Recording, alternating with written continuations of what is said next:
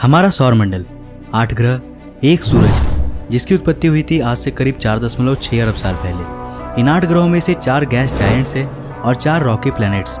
लेकिन मैंने अपने स्कूल के दिनों में कुछ और ही पढ़ा था। हमें बताया जाता था कि हमारे सौरमंडल में कुल 9 ग्रह हैं और एक सूरज।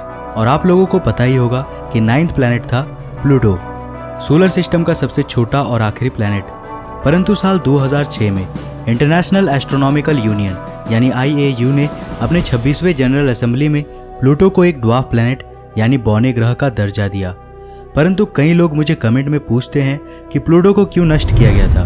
क्या प्लूटो अब नहीं रहा या फिर आज भी प्लूटो अस्तित्व में है? आज जानेंगे प्लूटो की कहानी को। तो हेलो गाइस, मैं हूं कौशिक। आइए शुरू करते हैं आज के इस एपिसोड को। साल 1977 में वॉयेजर स्पेसक्राफ्ट्स को लॉन्च किया गया था। पहले वॉयेजर 2 को और उसके कुछ दिनों बाद वॉयेजर 1 को लॉन्च किया गया था। और ये पहले स्पेसक्राफ्ट्स थे जिन्होंने हमें हमारे सोलर सिस्टम के गैस जायंट्स को करीबी से देखने में मदद किया। और फिर इनमें लगे कैमरास को बंद करने के बाद भी आज भी ये अपना सफर जारी रखे हुए हैं। लेकिन वॉयेजर मिशंस में हमसे प्लूटो छूट गया। हम प्लूटो को करीब से नहीं देख पाए थे। साल 1930 में अमेरिकन खगोलविद क्लाइड टॉम्बोग ने प्लूटो की खोज की थी, जिसे आगे चलकर हमारे सौरमंडल का 9th प्लैनेट घोषित कर दिया गया था। उस समय खगोलविद ये मानते थे कि प्लूटो आकार में मरकरी से भी बड़ा होगा, परंतु कई वैज्ञानिक इस बात पर राजी नहीं थे। प्लूटो सौरमंडल के अन्य प्लैनेट से बहुत ही अलग था। ये एक छोटा बर्फ का गोला था जिसके सतह का तापमान -225 डिग्री सेल्सियस है। प्लूटो का ऑर्बिट बाकी प्लैनेट से सबसे अलग है। लगभग सारे अन्य प्लैनेट्स जिनके ऑर्बिट सर्कुलर हैं, वहीं प्लूटो का ऑर्बिट एक्सट्रीमली एलिप्टिकल यानी अंडाकार है।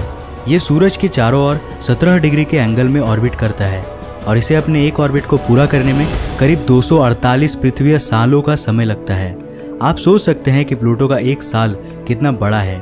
लेकिन प्लूटो की खोज होने से पहले ही खगोलविदों ने इसकी तस्वीरें ले ली थी, परंतु उस समय उन्होंने इस पर ध्यान नहीं दिया।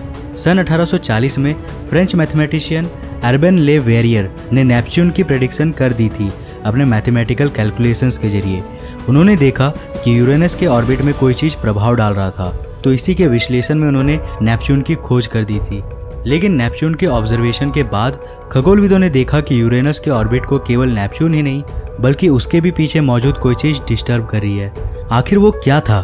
खगोलविद इसकी खोज में लग गए और इसके बाद साल 1906 में अमेरिकन गणितज्ञ पर्सिवल लोवेल ने एक प्रोजेक्ट की शुरुआत की, the search of a possible 9th planet, जिसका नाम उन्होंने दिया प्लैनेट एक्स।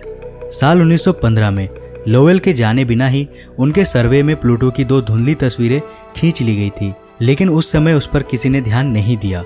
उसके बाद कुछ कानूनी कार्यवाही के कारण लोवेल का यह प्रोजेक्ट बंद कर दिया गया था। लेकिन साल 1929 में इस प्रोजेक्ट को वापस शुरू किया गया और प्लैनेट एक्स को खोजने का जिम्मा क्लाइड टॉम्बोग को सौंपा गया। और फिर एक साल के कठिन परिश्रम के बाद 18 फरवरी 1930 को टॉम्बोग ने आखिरकार प्लूटो की खोज कर ही ली। प्लूटो अपने खोज के बाद ही लोगों के बीच काफी प्रसिद्ध हो गया और सौरमंडल का नया सदस्य 9th प्लैनेट बन गया। लेकिन शुरुआत में प्लूटो के आकार तथा मैस की जो भी गणना की गई थी वो धीरे धीरे गलत साबित हो रहा था। शुरुआत में खगोलविदों को लगा कि प्लूटो का मैस हमारे धरती के मैस के बराबर है, परंतु जैसे जैसे इस पर ज्यादा पढ़ाई की जाने लगी हमें पता चला कि इसका वास्तविक मैस तो हमारी गणना से काफी कम था। साल 1978 में जब प्लूटो के मून सैरोन की खोज हुई, तब हम पहली बार प्लूटो के वास्तविक मैस को मापने के काबिल बने और हमें मालूम पड़ा कि इसका मैस हमारे अर्थ के मैस की तुलना में केवल 0.2% है और इसका आकार बहुत ही छोटा है। ये इतना छोटा है कि इसका गुरुत्वाकर्षण यूरेनस के ऑर्बिट में कोई प्रभाव नहीं डाल सकता था। इस वजह से लोवेल के प्लैनेट एक्स की श्रेणी से इसे हटा दिया गया। परंतु प्लूटो अब भी एक प्लैनेट था, लेकिन अब भी हमारे पास प्लूटो की क्लियर इमेजेस नहीं थी।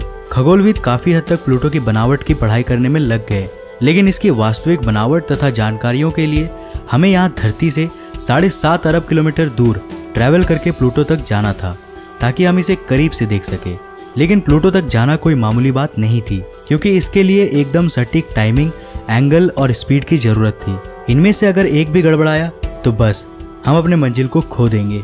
इसके बाद साल 1977 में किए गए वॉयेजर मिशंस ने हमें हमारे सोलर सिस्टम के गैस जायंट्स को करीबी से देखने और उन्हें पढ़ने में मदद की, लेकिन प्लूटो अब भी हमसे बचा हुआ था। 19 जनवरी 2006 में नासा ने अपने न्यू होराइजन्स स्पेसक्राफ्ट को लॉन्च किया, जो कि प्लूटो के लिए भेजा जाने वाला पहला स्पेसक्राफ्ट था, जो अपने 9 साल 5 महीने के सफर के बाद यानी साल 2015 में प्लूटो को करीब से देखने वाला था। न्यू होराइजन बहुत ही खास तरह से बनाया गया स्पेसक्राफ्ट था और प्लूटो तक जल्दी पहुंचने के लिए इसने जुपिटर का सहारा लिया। जी हाँ, जुपिटर के फ्लाईबाई ने इस स्पेसक्राफ्ट को एक ग्रेविटेशनल स्लिंगशॉट प्रोवाइड किया, जिससे इसकी गति 20% और तेज हो गई और 15 जनवरी 2015 को न्यू होराइजन्स आखिरकार अपनी मंजिल प्लूटो तक पहुंचने में कामयाब हो गया। लेकिन प्लूटो न्यू होराइजन्स की आखिरी मंजिल नहीं थी, बल्कि इसे इसके बाद कुइपर बेल्ट की ओर भी जाना था। इस वजह से हमारे पास ज़्यादा समय नहीं था प्लूटो की स्टडी के लिए। लेकिन फिर भी इतने कम समय में न्यू होराइजन्स ने हमें प्लूटो की लगभग काफ़ी सारी जानकारियाँ मुहैया कराई, जिससे हमें प्लूटो को और बेहतर से जानने में मदद मिली। परंतु क्या आप जानते हैं, न्यू होराइजन्स स्पेसक्राफ्ट, जो कि प्लूटो पर जाने वाली पहली स्पेसक्राफ्ट थी, इसके साथ ही प्लूटो के खोजकर्ता क्लाइड टॉम्बोग की अस्थियां भी भेजी गई थी। जी हाँ, और ये किसी भी एस्ट्रोनॉमर के लिए सबसे बड़ी सम्मान की बात है। वो व्यक्ति जिन्होंने साल 1930 में प्लूटो की खोज की थी, उन्हीं का कुछ अंश साल 2015 में प्लूटो तक भेजा गया। ये वाकई में एक बहुत बड़ा सम्मान है उनके लिए, जिन्होंने इन सब को मुमकिन बनाया था। लेकिन साल 2005 में जब एक और नए पिंड की खोज हुई थी, जो प्लूटो से भी दूर था और प्लूटो से 27% ज़्यादा मैसिव था, जिसका नाम रखा गया एरिस। इसने इंटरनेशनल एस्ट्रोनॉमिकल यूनियन को प्लैनेट के डेफिनेशन को दोबारा से डिफाइन करने पर मजबूर किया और फिर 2006 के 26वें जनरल असेंबली में इन्होंने किसी पिंड को प्लैनेट कहलाने के लिए नए रूल्स लागू कर दिए, जो कि कुछ इस प्रकार थे। कोई भी पिंड एक प्लैनेट तभी कहलाएगा जब पहला, वो सूरज का चक्कर लगाता हो, दूसरा, उसके पास इतना मैस हो कि वो खुद को लगभग गोलाकार शेप में बनाए रख सके। ये दोनों रूल्स प्लूटो फॉलो करता है। लेकिन तीसरा, जो कि एक नया रूल था, कि प्लैनेट को अपने नेबरहुड यानी अपने ऑर्बिट के आसपास को साफ रखे, यानी इसके आसपास मौजूद पिंड या तो इसके चक्कर लगाए या फिर इससे टकराकर इसमें जुड़ जाए। यही वो तीसरी क्राइटेरिया है जिसे प्लूटो फॉलो नहीं कर पाया और इस वजह से इसे एक नए श्रेणी में डाल दिया गया। अब से प्लूटो एक ड्वार्फ प्लैनेट घोषित कर दिया गया। लेकिन प्लूटो हमारे सौरमंडल का एकमात्र ड्वार्फ प्लैनेट नहीं है, बल्कि ऐसे और 4 ड्वार्फ प्लैनेट हैं जो सूरज का चक्कर लगाते हैं। तो प्लूटो को डिस्ट्रॉय नहीं किया गया है और ना ही हम इतने काबिल हैं कि हम किसी प्लैनेट को डिस्ट्रॉय कर सके। प्लूटो को केवल एक दूसरे कैटेगरी में क्लासीफाई किया गया है। तो ये थी प्लूटो की कहानी। प्लूटो को 2006 में ड्वार्फ प्लैनेट घोषित करने के बाद हम 2015 में इसे करीब से देख पाए थे। लेकिन न्यू होराइजन्स का सफ़र अभी भी खत्म नहीं हुआ है। क्लाइड टॉम्बोग के अंश न्यू होराइजन्स के साथ साथ दूर अंतरिक्ष में आज भी सफ़र कर रहे हैं। तो आज के लिए बस इतना ही। अगर आपको ये वीडियो पसंद आया तो इसे लाइक करने के साथ साथ अपने फ्रेंड्स और फैमिली के साथ शेयर करें। आई होप कि इस वीडियो से आपको प्लूटो के बारे में कुछ ना कुछ नया जरूर सीखने मिला होगा। अगर आपने हमारे नए चैनल आई एम कौशिक को सब्सक्राइब नहीं किया है तो जल्दी से सब्सक्राइब करें। लिंक्स आपको डिस्क्रिप्शन में मिल जाएंगे। अगर आप नए हैं इस चैनल पे तो ऐसे ही और इंटरेस्टिंग वीडियोस के लिए चैनल को सब्सक्राइब करने के साथ साथ नोटिफिकेशन बेल को भी ऑन कर ले। मैं मिलता हूँ एक और नए वीडियो के साथ, तब तक के लिए जय हिंद, बाय।